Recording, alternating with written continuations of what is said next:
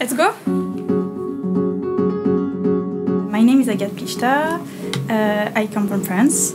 I'm a pharmacist and I work as Associate Director in Medical Affairs at ProQR. So my role within the Medical Affairs Department is to better understand how rare conditions can affect people's lives, specifically in genetic eye conditions, to understand the unmet medical needs, and then to communicate on how our therapies in development can address those needs. Nowadays, getting access to genetic testing is getting more and more accessible for the individuals, and getting this chance of having genetic testing being included in the routine diagnosis for genetic conditions is crucial for the people living with the condition as well as the research. I decided to work for a rare disease company because I think no one should be left aside.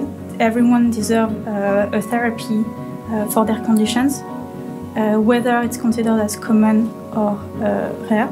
We know that more than 300 million of people are affected with rare diseases today. So what inspires me is the community itself.